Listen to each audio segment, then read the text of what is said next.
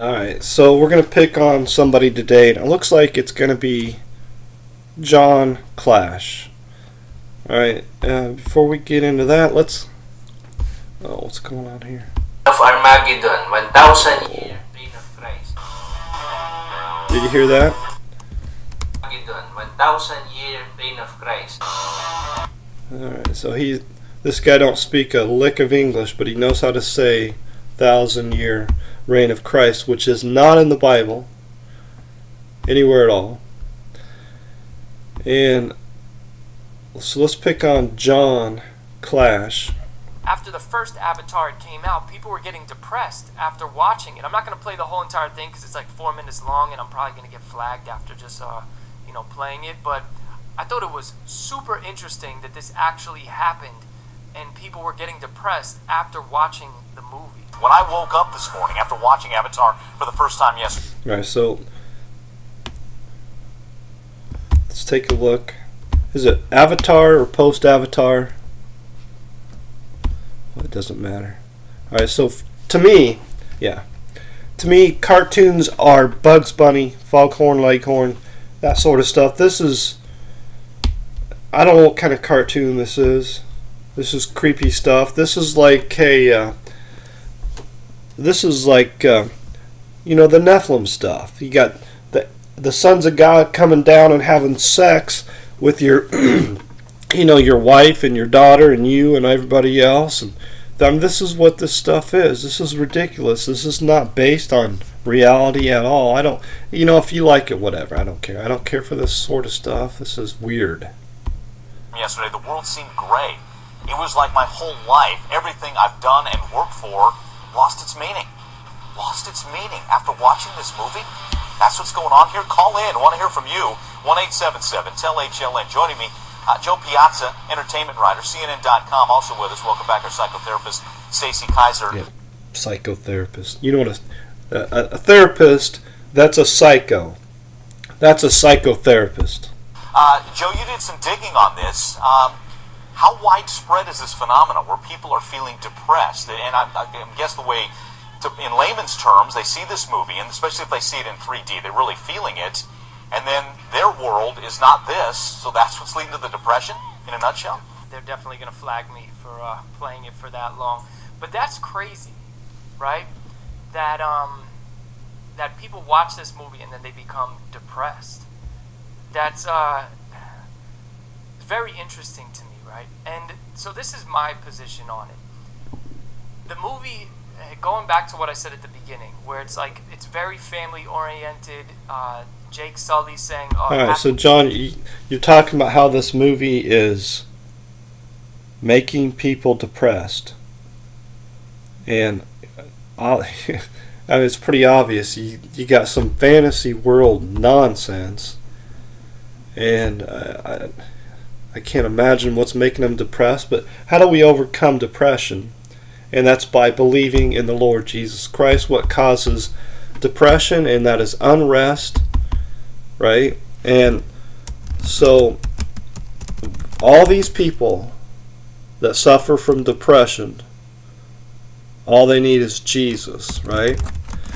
Because He fills our heart with His Spirit, and we take comfort in Him. Peace I leave with you, my peace I give unto you, not as the world gives, give I unto you. Let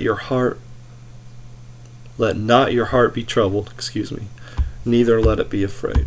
So He sends us His Spirit, and His Spirit is in us, and leads us and guides us and warms us and gives us strength. And Jesus talks about this quite a bit in John 14, 15, and even 16. The Comforter, and He gives us comfort, and we know that in the world we shall have tribulation, but be of good cheer. I have overcome the world. Jesus, that is. And so we can put all of our rest, our faith, our hope in the Lord Jesus Christ. He has overcome the world, and we overcome the world when we have faith in Him, when we believe on Him. Who has overcome the world but he that believes? Right there. Who is he that overcomes the world but he that believes that Jesus is the Son of God? And of course, because He has overcome, we have overcome through Him. Alright? Now, this movie here, this UFO alien stuff, there's no hope in any of this stuff here. This is just weird stuff here.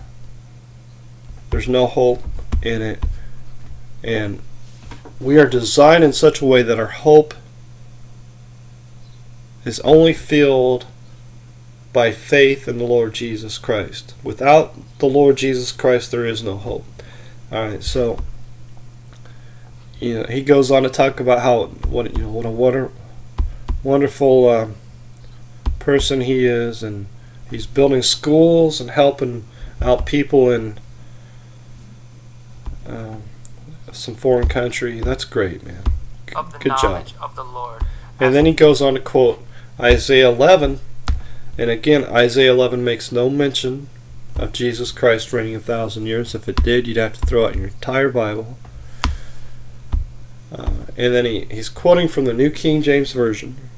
And the New King James Version is not a New King James Bible at all. Its sole purpose is to get people away from the true Word of God and introduce them to the world of corrupt Bible versions. And its sole purpose is to that's the purpose of the New King James Version, which is not a New King James Version at all. And the justification, or how do I say this, the only reason that they come up with these, they'll say that, well, the translation is based on manuscripts. It's not based on any manuscript at all. It's based on copyright laws. They want to be able to sell their Bible version and make the money. That's the only reason why you see so many different Bible versions today. They're all corrupt. The King James Bible is the perfect, pure Word of God in the English language. And people that reject that do not believe in any Bible anywhere, in any language, at any time in human history, anywhere on the earth. They don't believe in any Bible law. But those of us that know God know that He has given us the pure Word of God in the English language, and it's the King James Bible. Look, the Word of God endures through all languages for all time, forever and ever. It's not stuck in a language. You don't have to learn 5 different languages to have an idea what God says. You can know exactly what God says by believing in the Bible you hold in your hands. Alright? The secret, the key is faith. It's always been about faith. Alright, so I'm not sure. Is he adding anything more to this? All get along with each other, just trying to make the claim that Isaiah 11 somehow supports this idea of a millennial reign, and it does not. In Revelation 20, this 1,000 years are those of us that believe in the Lord Jesus Christ today. If Jesus is not reigning in your life right now, how can you rightly say that you are saved? So we do this. First of all, the verses 2 and 3 is talking about Satan being bound for the 1,000 years and then being loosed, and the purpose for him being loosed is to gather together the unsaved. Alright? Just as the angels of God gather the saved on Judgment Day, the devil will gather the unsaved, and fire will come down from God out of heaven and devour them all. And this goes back to Genesis 3, and where it says, I will put enmity between thee and the woman, between thy seed and her seed, and it shall bruise thy head, and it shall bruise his heel, and his heel is Jesus, till I make thine enemy thy footstool. And of course, in verse 9 here we see, oops, where am I at here?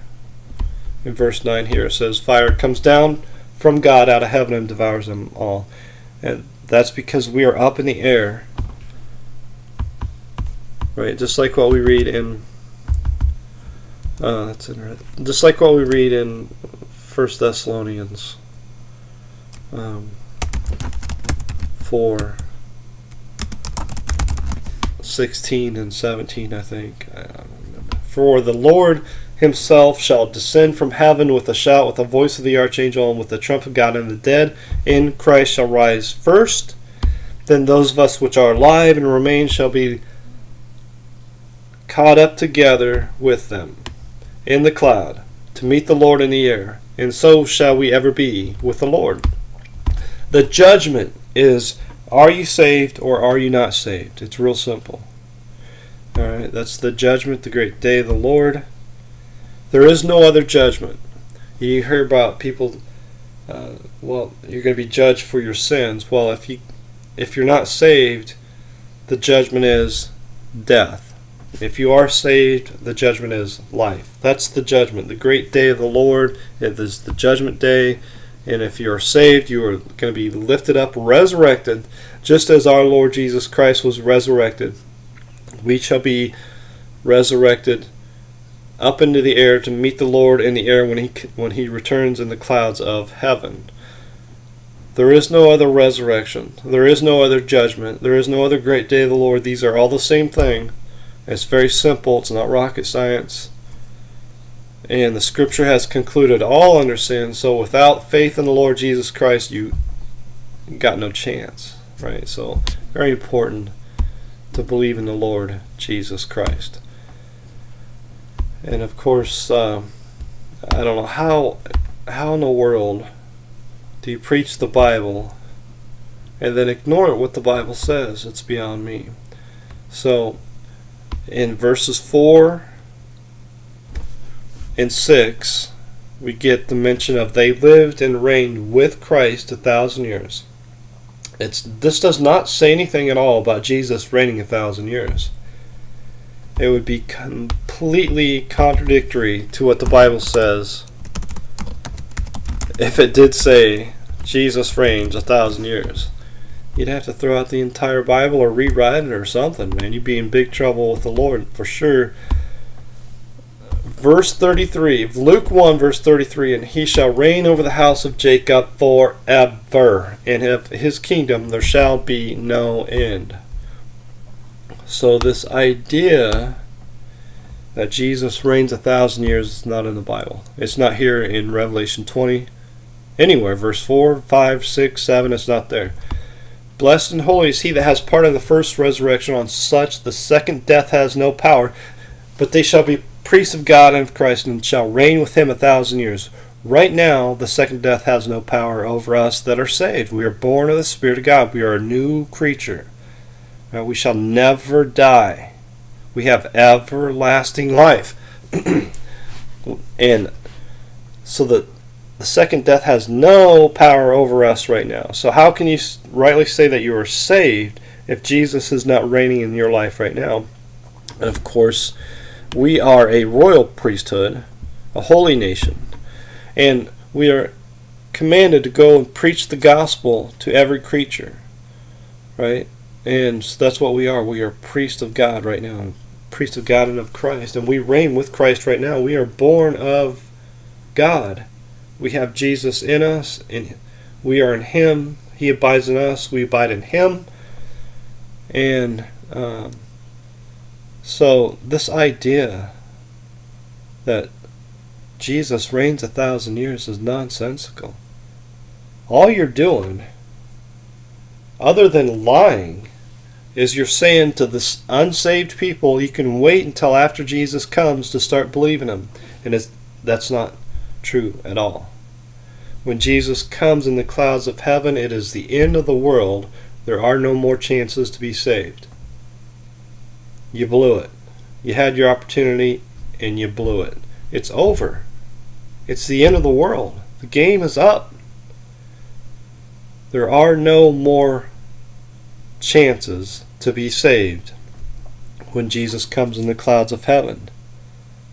And you hear these people talk about the 1,000-year reign of Christ, and you can't help but wonder, well, what happens when Jesus stops reigning at the end of the 1,000 years? And there's this video right here.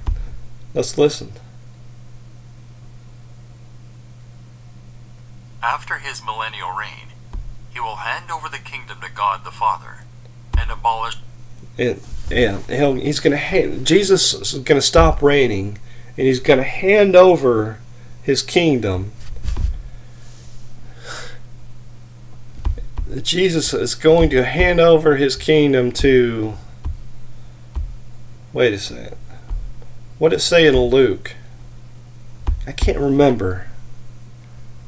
Something in Luke. Oh, I had it right there, didn't I? What's this verse here say? And he shall reign over the house of Jacob forever, and of his kingdom there shall be no end. Oh, wait a second. But this guy says, after his millennial reign, he will hand over the kingdom to God the. He'll hand over the kingdom. His reign. So that somebody lied here. Either the Bible's lying or this guy's lying, and I'm going to put my money on this guy being a liar. It's unbelievable. To me, it's as if these people have never read the Bible. It's incredible. Now let's listen to what John has to reply.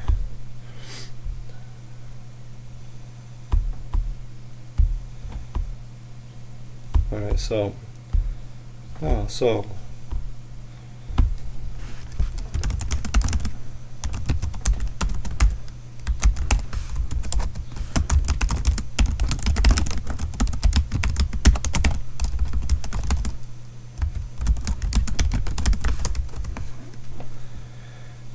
So John, he wants to shift the argument and direct it away from my main point, and that is, nowhere in the Bible does it say Jesus reigns for 1,000 years. It's not there. It's not found anywhere in the Bible. He won't address it.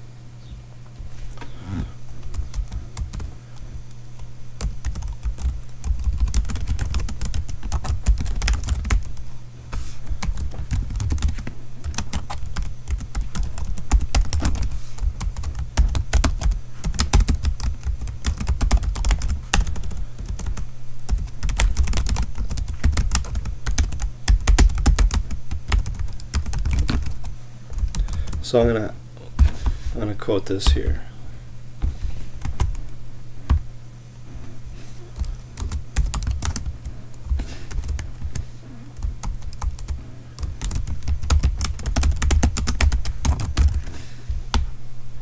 All right, so poor John, he don't want to look at the Bible. He just wants. I mean, to me, this is girlish. John, this is girlish. You won't address Revelation 20? Yeah, here I want to be open about everything that's said here. You, rather than pointing to the Bible, you point to God questions. And these guys, I looked at them several times. They're all a bunch of idiots. They are. And none of them, and most of them don't believe in any Bible at all. And they make up the weirdest, strangest doctrines you'll ever hear in your life.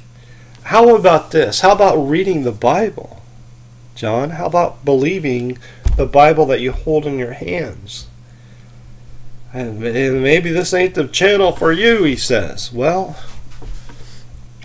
I don't care about the channel, buddy. I care about you. That's why I'm bringing you the truth. There's no other reason for me to bring you the truth other than I want to share the truth with you and anybody else. You're talking about the subject, and you're wrong and you're lying about it, and you don't even know you're lying about it because you won't take 5 minutes to read the book of Revelation, to read chapter 20. All right. I mean, if you read what's it take, 2 hours to read 22 chapters? But people will sit down and watch Girls Gone Wild on Cinemax for 2 hours, but they won't spend 2 hours reading the Bible. I'm not kidding you.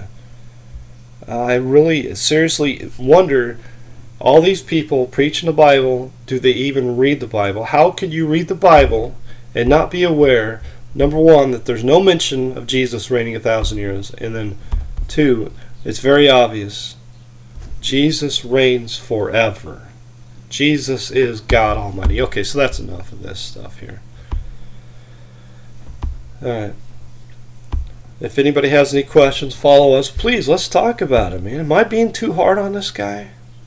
Really, he won't address the Revelation 20. And I'm being tough on him. I think that's appropriate. If this was a girl, I probably wouldn't be so tough on him. Right? Take a look at this guy, tattooed. Got tattoos that he likes to show off, so I assume he's a tough guy, right? Isn't that what people that wear tattoos, after the first Avatar, shave their head, aren't that tough guys, man? Tough guys. So he can't handle me saying that people that got questions are idiots? That's too tough for him, that he can't handle it? I don't know what to tell you, buddy.